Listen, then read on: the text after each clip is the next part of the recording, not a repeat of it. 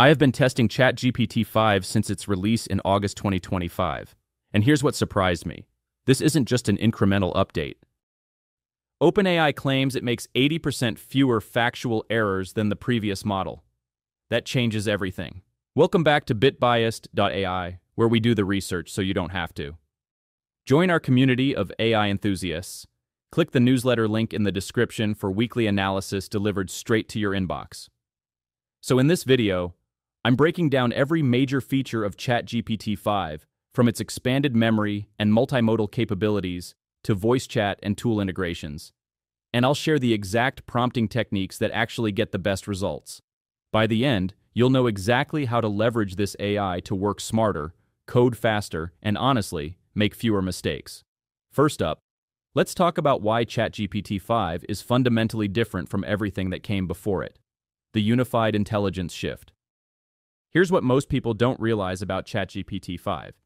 You're not just getting a faster version of GPT-4.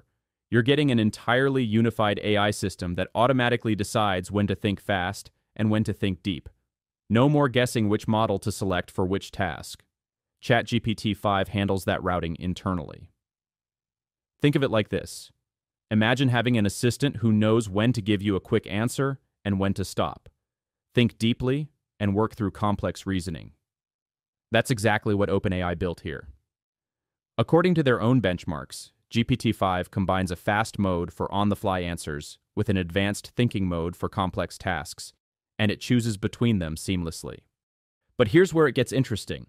On difficult benchmarks, GPT-5 produces 45% fewer tool calls and 22% fewer output tokens than the previous high-end model. Translation? It arrives at smarter answers with less computational effort. You get the same quality, actually better quality, in less time and with fewer resources. And that 80% reduction in factual errors I mentioned earlier? That's not marketing speak. In real factual question and answer tests, GPT-5 makes about 80% fewer mistakes than the older GPT-4-based system. If you've ever had ChatGPT confidently give you wrong information, and we all have, you know why this matters. Fewer hallucinations means you can actually trust the answers you're getting. Now let's talk about something that completely changes how you can use this tool. Context that actually works. Remember when you'd hit ChatGPT's context limit and it would just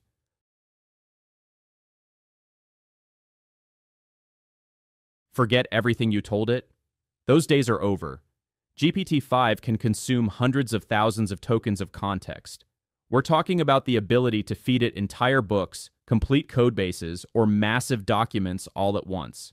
And it actually remembers everything. The API supports up to roughly 272,000 input tokens and 128,000 output tokens. That's about 400,000 total tokens of context. To put that in perspective, that's like having a conversation where the AI can hold the equivalent of multiple novels in its mind simultaneously while talking to you. But wait until you see this. On inputs containing 128,000 to 256,000 tokens plus image data, yes, images too, GPT-5 answered correctly about 89% of the time. That's a huge improvement for truly long multimodal context. You can now throw everything at it, text, images, code, and it keeps up. This next part will surprise you, especially if you're a developer. The coding revolution. ChatGPT-5 is the strongest coding model OpenAI has ever built, and I'm not exaggerating when I say it's a game changer for developers. It can navigate large codebases, fix tricky bugs, and even implement multi-file refactors or entirely new features from scratch. Here's what's wild. GPT-5 can take a simple description and produce a full-stack app. We're talking React front-end with TypeScript, Tailwind CSS styling, complete with clean, maintainable code. In side-by-side tests, developers preferred GPT-5's generated code 70% of the time. On a software engineering benchmark, it scored 74.9% versus 69.1% for the previous model, while using 22% fewer tokens and 45% fewer tool calls. But here's the pro tip that most people miss. Some users discovered that prompting the model to internally draft a rubric for the best solution without showing it to you yields outstanding results. It's like asking the AI to grade itself before it even starts writing code. The quality jumps significantly, and there's something else happening here that feels almost magical. GPT-5 is more proactive during coding tasks. It outputs intermediate status updates and plans between steps, almost like a pair programmer walking you through its work. It'll compile, test, check for errors, summarize progress, and suggest next steps without you even asking. It's the closest thing I've experienced to having an actual senior developer sitting next to you. The model was specifically trained to favor clean, maintainable code over clever one-liners. You get well-documented, idiomatic code by default. No more sorting through cryptic solutions that technically work, but nobody can understand. Now, this next feature is something I use every single day. Memory that learns you. ChatGPT-5 actually pays attention over time. Its memory feature now references all your past conversations and custom instructions, tailoring replies based on your history. The more you chat, the more it learns about your preferences, your writing style, personal interests, even specifics like, I prefer bullet point summaries, or I own a coffee shop. Here's how it works. ChatGPT stores two types of memory: your explicit saved notes and insights it gleans from chat history. And you're always in control. You can manage or turn them off at any time if privacy is a concern. But wait, there's more. You can now choose preset personalities from settings: cynic, robot, listener, or nerd. These adjust the assistant style, whether you want concise, sarcastic, supportive, or technical responses, without typing any custom prompt. It's a quick way to steer the tone based on what you need in that moment. And if you're using the GPT store, those custom GPTs can have their own memory too. For example, a book recommendation GPT could remember your favorite genres and tailor suggestions just like ChatGPT does in your main chats. It's personalization at scale. Free users actually get the core GPT-5 experience until they hit usage limits, then they seamlessly fall back to GPT-5 Mini, which is still high quality. Plus and Pro users get more usage, and Pro users even get access to GPT-5 Pro, an extra capable version that thinks even longer for the toughest queries. And for Pro users, there's this cool feature called ChatGPT Pulse. It does daily research for you based on your past chats and preferences, gathering information, and delivering visual summaries each morning. You can thumbs up or thumbs down items to curate your interests so future updates get more relevant. It's like having a research assistant who knows exactly what you care about. This next capability completely changes how you can interact with AI. Voice and vision combined. ChatGPT-5 isn't just about text anymore. It speaks, listens, sees, and even translates in real time. All users now have access to advanced voice mode, and the experience is genuinely impressive. The voice sounds warm and human-like, with actual intonation and emotion. The old robotic standard voice has been retired. But here's where it gets really interesting. Voice mode supports real-time translation between languages. You can have a bilingual chat where ChatGPT seamlessly converts speech between English, Spanish, Portuguese, Mandarin, and more. In testing, OpenAI described these improvements as making conversation effortless, no matter where you are or who you're speaking with. That's not hyperbole. Voice mode also now supports screen and video sharing on the web, making live interactive demos possible. Plus, you can record meetings and get transcripts or summaries automatically. OpenAI added a desktop voice transcript feature where you speak into ChatGPT and it transcribes with timestamps, even running a summary afterwards. The end result? A very natural spoken AI interface. You can literally ask your computer a question out loud and get a conversation back. It feels less like using software and more like talking to someone who actually understands you. And speaking of understanding, let's talk about vision. GPT-5's multimodal reasoning is a massive leap forward. It can interpret and discuss images just as well as text, analyzing charts, summarizing photos or diagrams, answering questions about pictures.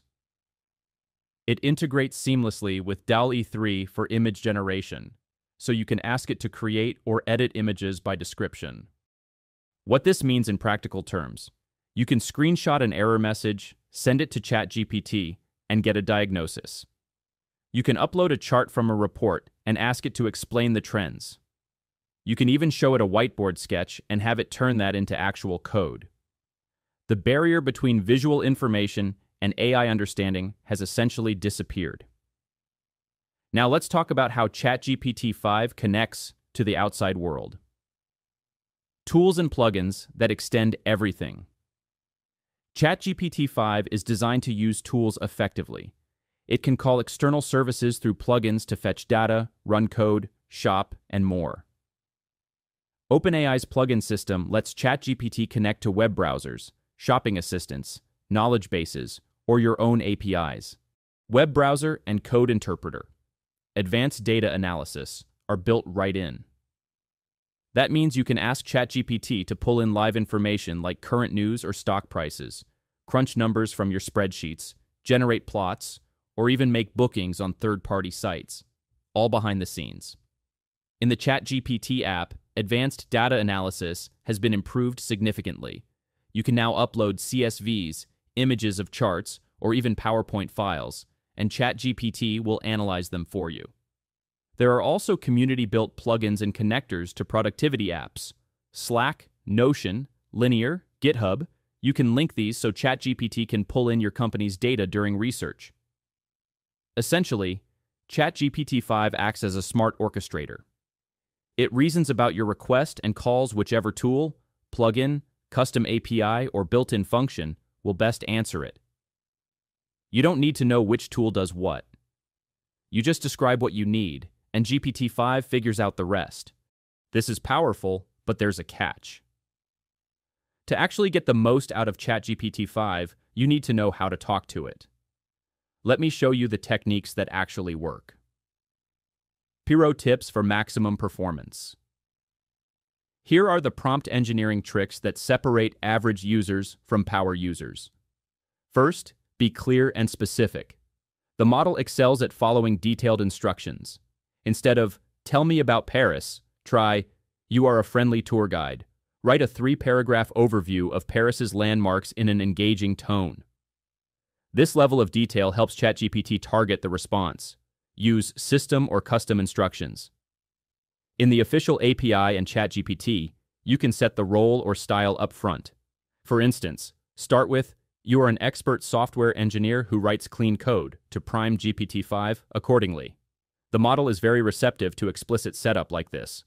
Ask for outputs in specific formats.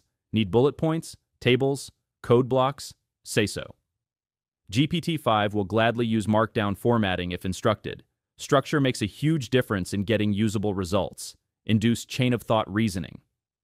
When tackling complex problems, have GPT-5 think step by step.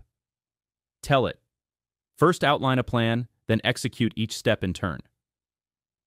OpenAI's own guide shows success using hidden prompts to make GPT-5 internally create a rubric and iterate. You can also simply say, "Think out loud and solve this." The model is trained to reason internally, but nudges like this often yield even better reasoning. Control length and detail. GPT-5 introduced a verbosity control. By default, it writes medium-length answers, but you can override by asking for a brief summary or detailed analysis. The model reliably adapts. In the API, there's even a reasoning effort parameter, but in plain ChatGPT, you can prompt, "Please think carefully about this," to similar effect. Iterate and refine. Prompt engineering is iterative. If the answer isn't perfect, tweak your prompt or ask GPT-5 to improve it. Meta prompting works great. ChatGPT, "How could I rewrite this prompt to get better responses?" often gives immediate improvements. Avoid contradictions. Because GPT-5 follows instructions so closely, conflicting directives can confuse it. Don't tell it two opposite things in one prompt.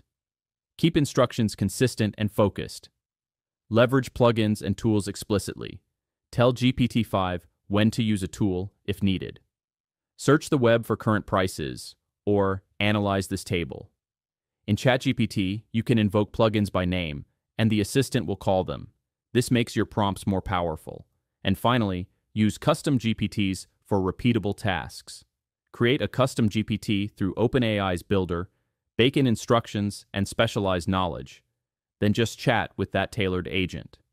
This is how power users automate workflows. Final thoughts. ChatGPT-5 is a huge leap forward. Faster thinking, better facts, full-stack coding abilities, memory that grows with you, and natural voice chat, all wrapped in a single assistant. As OpenAI's research shows, it's a groundbreaking step toward more general AI while keeping safety and control in mind. Start by experimenting. Ask GPT-5 to plan projects, analyze data, or code an app. You'll see its new skills shine.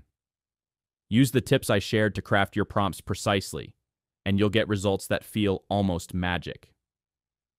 If you found this breakdown useful, hit that like button and subscribe for more AI deep dives. I'm constantly testing new tools and techniques, and I share everything I learn right here. Try out ChatGPT-5 yourself and let me know in the comments what clever tricks or use cases you discover. Seriously, I want to hear what you're building with this. The AI revolution is accelerating, and the gap between people who know how to use these tools effectively and those who don't is getting wider every day. Don't get left behind. I'll see you in the next one.